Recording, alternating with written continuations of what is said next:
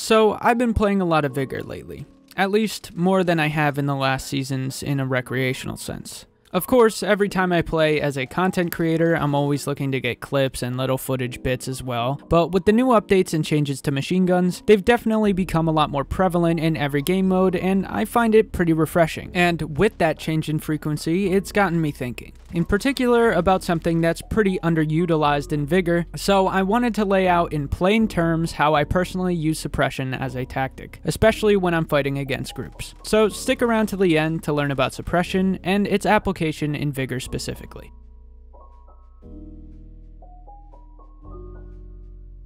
So, for those who don't understand it, what is suppression exactly? Suppressive fire is a very powerful tool used both in real-life military strategy and in numerous FPS games. It's a psychological practice where firing your weapon at the enemy forces them to stop engaging you for the duration of the fire. And in the context of Vigor, this is something I don't often see people using or talking about, so I figured I'd make this video outlining the importance of it. Now, you're probably thinking that this is somewhat self-explanatory and pointless to talk about. Vigor is simple and even a caveman could understand its combat. See enemy, shoot enemy, kill enemy. Celebrate and then get headshot while looting the enemy. And that's the cycle of life in Vigor. Now, of course, that's a very dumbed down version of it, but my point is I feel in-game we're infested by two extremes that kind of get rid of the relevance of it. We have those who are barely scraping by and tend to avoid firefights because of low-level equipment and experience, and then tracksuit clan gamers who run the same meta kits over and over and over again. It's because of this that a lot of times I notice tactics getting entirely thrown out the window, and so this is what I mean when I say I rarely see people using suppression. While I exaggerate a lot in my caveman metaphor, I do genuinely think that big parts of the community view the game this way, and completely negate the complexities of its combat as a result. But that's enough of me rambling about the community. I should really get into the subject matter at hand here. So to bring it back in, I feel suppression is a very underutilized tactic that people don't quite understand the strength of. But what specifically makes it so effective? In general, people will pull off if they're taking heavy fire, especially from a gun that's relatively accurate with a high fire rate. Enemies are much more scared of incoming fire in Vigor in comparison to other games because of Vigor's inherent lethality. One shot to the head makes the possibility of one of those bullets hitting you much more punishing. So unless you're a no-balls person who just snake strafes while sprinting at people because it abuses console's aim assist, then conventionally getting suppressed will keep you from peeking for at least a short time. This is somewhat demonstrated in this entire match on Felcanton, and I find long-range combat with teams the best use case for suppression as a whole. You can see me taking a lot of really long-range pot shots with my M60 that I'm not necessarily trying to hit the person with. If I do, fantastic, but if not, it's not that big of a deal, it's just a few rounds.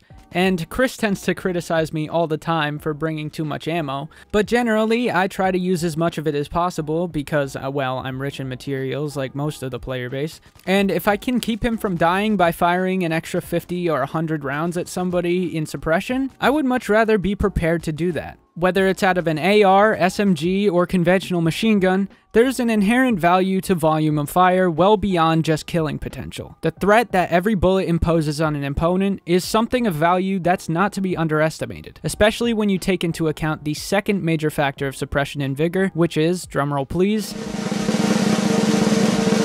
Vigor's sound design.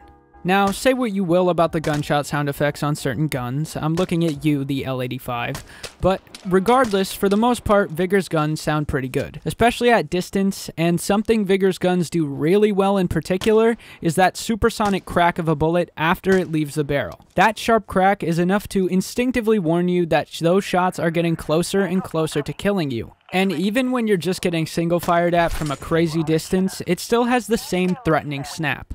Now, while any gun can utilize this, obviously your larger calibers with tracers are going to have the greatest effect, hence why guns like the M60, the PKM, and the UK VZ59 are my #1 favorites. But others like the MG3, the KK62, the Suomi, the RPK, the list goes on and on about pretty much all guns with a good fire rate and mag size to back it up. Now, I do also want to emphasize though that suppression is used most efficiently with these spray and pray style guns where accuracy is not as important, but it also applies to all guns in general. Say someone is shooting at your friend from a really long distance, and they're about to kill them, and you don't have time to necessarily wait to line up a headshot or even a body shot. Firing a few less accurate sniper rounds for the purpose of keeping their head down and not killing your friend is absolutely worth it, and that can be used on an M21 or a VSS or whatever the hell you're using. It doesn't really matter, honestly. And all of this can be applied in solos, duos, or whatever group you're playing with. If you're a long distance from the nearest cover piece and someone starts ambushing you as a solo or as a group, you have a choice to make.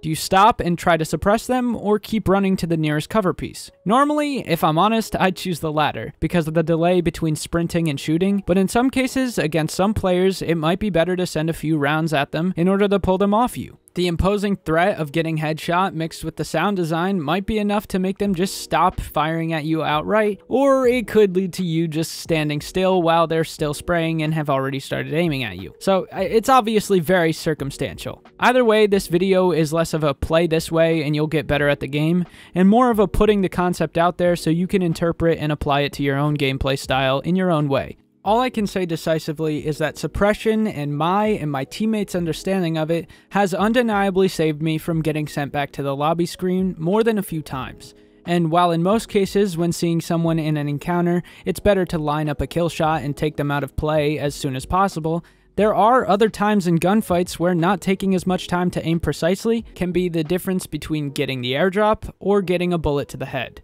Not to mention, I feel like utilizing it and having both teams understand and use it to their advantage always leads to more satisfying, dynamic firefights, where going for risky flanks on people and coordinating fire at different times is essential to come out on top. Whether you're a new player or an experienced player, I really hope that you took something away from this video and will somehow apply it to your playstyle in the future. Anyways, that's all I've got for you guys today. This has been Bobo Rail from the Christopher Beast channel, and I'll catch you all in the next one.